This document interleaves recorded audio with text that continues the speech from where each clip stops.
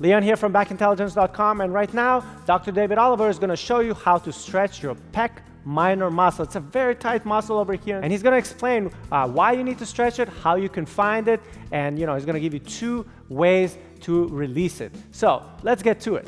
Hi everybody, Dr. Oliver coming at you from backintelligence.com, and today we're going to talk about the pec minor, what it is, how it affects people, and how we can deal with treating it. We see this muscle often is very tight in individuals, and it attributes to a lot of the poor posture positions we have in the rounding forward.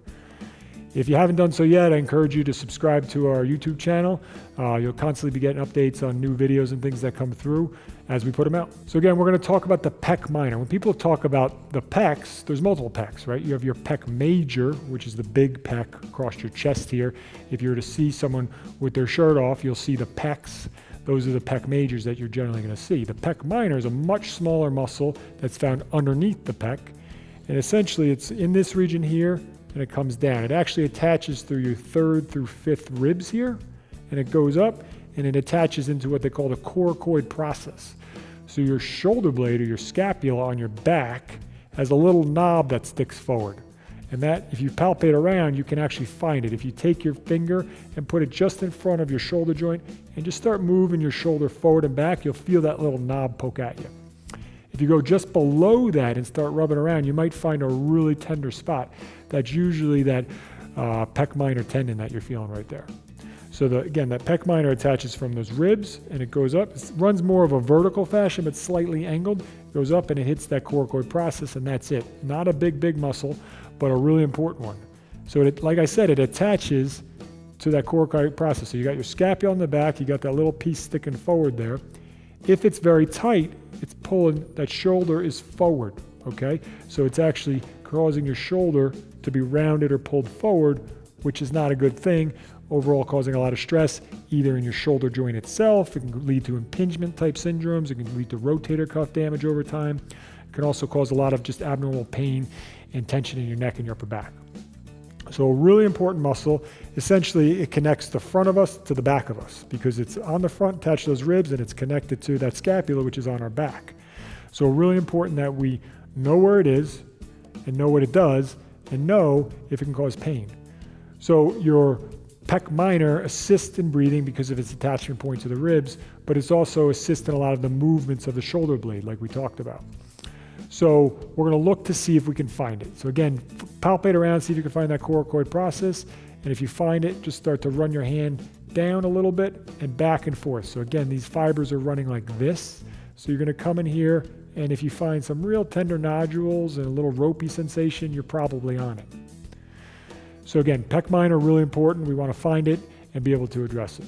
So signs that your pec minor is tight, the easiest one to see on people is that rounded posture. You'll see people that actually, if you sit and look at them as they're walking or sitting, you'll see their shoulders are actually rounded forward.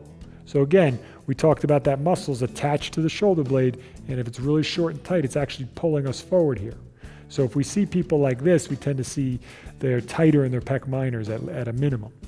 Another sign that you have a tight pec minor is you have a limited external rotation. So it's best to actually do this on the floor or lay on your bed and just lay down and see where you are with this. Can you get full rotation backwards, full external rotation? Or when you lay down, is your arm like this? If you can't push into it and you feel a lot of compensation through your shoulder, it might be because your pec minor is really tight.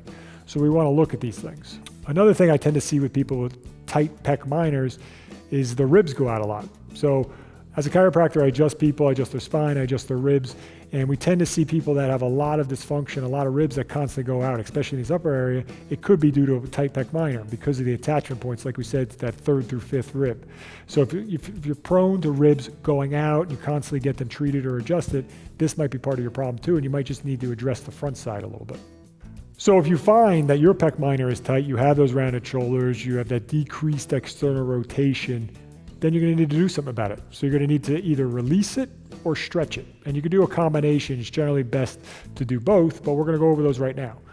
So the releasing technique is a self-myofascial technique. So essentially you can use multiple things. Some people can just literally use their hand to do this.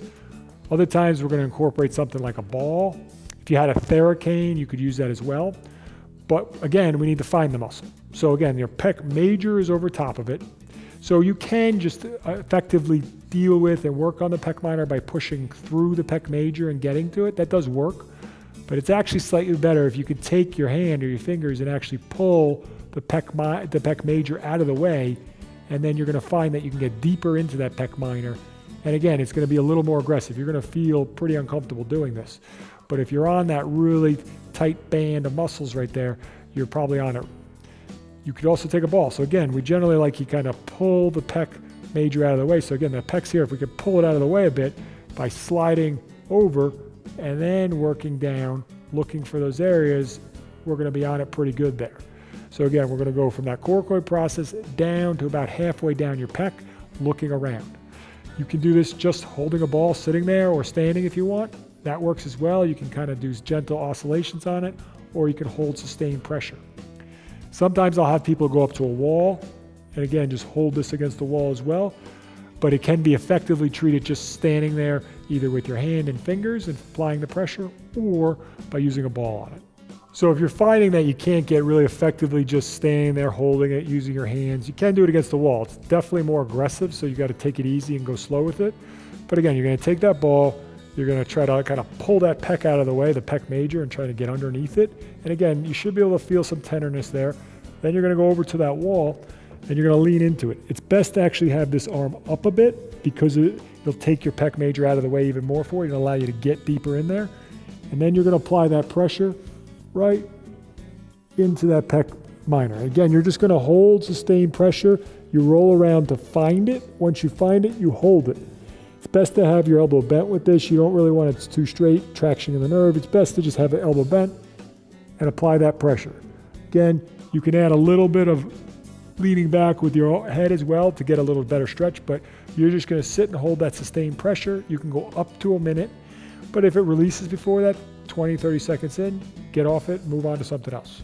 So again, we have that pec major over top of the pec minor, so it's usually best and it's more effective to get it out of the way if you can. So if you can take the ball or your hand, again, you're pulling the pec over a bit, it'll help. Getting the arm up actually helps too. That's why we do it against the wall like that, so you can get deeper and underneath that, and then again, apply that pressure to the wall. So try to pull that pec out of the way. Again, if you're not really pulling out of the way, that's okay. You're still going to effectively treat it, but you usually can just get deeper and get in there a little bit better if you do that. So we're going to go over a basic stretch for the pec minor. So you've probably seen the doorway stretch or the corner stretch where people step into a corner or step into a doorway. It's effective at opening up the pecs, more so the pec major. So if we want to really get into the pec minor a little bit, we're going to change the position or raise the arm up a bit. Because again, the muscle's running like this. So if we can get the arm elevated, just like we did over there on the wall with the ball, we're going to get a more effective stretch. So you can use a corner, you could use a doorway, whatever you need to. And essentially you're going to line up to it and you're going to place the front of your arm in the doorway. You can go just next to the shoulder as well. And then you're going to work to stretch and open up this pec minor. You want to make sure that you're feeling the stretch occur through here. If you do just a standardized stretch where your arm's really in the door, you're going to get more of an arm stretch. You're not going to really isolate down to that smaller pec minor. So again, we're going in the door frame. We're going to put that there. You're going to elevate up. You want your arm to be about that angle in the door. So you don't really want to be down in this 90-degree position when you're trying to get the pec minor. You want to be up about there. So again, a nice upward angle there.